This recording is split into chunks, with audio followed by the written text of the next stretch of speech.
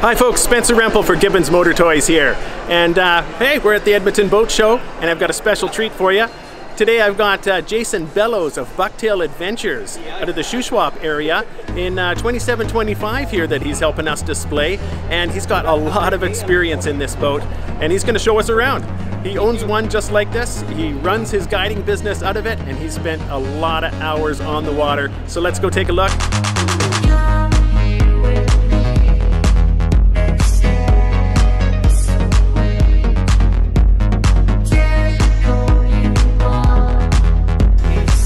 Hey folks, Jason here with Bucktail Adventures out of Salmon Arm. I'm sitting here on the Kingfisher 2725 Weekender. This is the exact same model that I have and guide with back on Shuswap Lake. I mean, this boat is rock solid and I love it. We get out here, I've got no problem 4 people and I've had up to 7 people on this boat before with myself. So plenty of room out there on the back deck. I call it my dance floor back there. And lots of comfort inside the cabin here. Plenty of room, plenty of seating.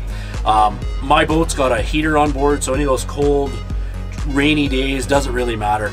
Flick on the heater, everybody's warm and comfortable. I have a head on board, so it's really comfortable for everybody. You know, I'm all about kids and families. I want to see guys bringing their wives out, bringing the kids out and enjoying a day out here. And this boat really gives everybody that comfort that they're looking for out on the lake. We get into some great fish out there on the Shuswap. And this boat, it handles all the weather and everything that Mother Nature's got to throw at us here. And I also do a private trip every year out to Prince Rupert, and some of you may have recognized the boat out there. And there is nothing the ocean has either that I care about. I mean, lots of wind, and this boat just cuts right through it and handles it all. Great ride, great fishing vessel. The onboard heater is absolutely essential for me. Out on the Shuswap, cold days, wet days, it's so nice. Turn the heater on, clients are very comfortable. We do our Rupert trip every year. I mean, that west coast can be very wet. We come in, we hang our gear, fire up the heater, it warms up in here, crack a window, let all that humidity out, dry our gear, make some dinner, and have some great times in here. So heater, very important. Lots of room in the front of the boat here in the sleeping area. 2 of us sleep in here very comfortable. I got 2 little baby girls. Sarah and I go out and we take the whole family out and all of us sleep in there. So it's another great feature. Here's the sink, fridge on here, lots of storage on board. I mean, storage under all the seating, and here's the head, you know, toilet in here, gray water tank. It's got a black water tank on board. I mean, perfect for getting out and spending that weekend out there. So come on with me, let's go on the back deck and we'll check out some features here. Well folks, out here on this back deck, one good feature about the Weekender Offshore package is this self-bailing deck. So any of the water that comes in, if it's moored up, you don't have to worry about anything. It just flushes out the back and you don't have to worry about a bilge pump kicking in. There is a bilge pump at the bottom for safety, of course, but everything just flushes right out the back of this boat.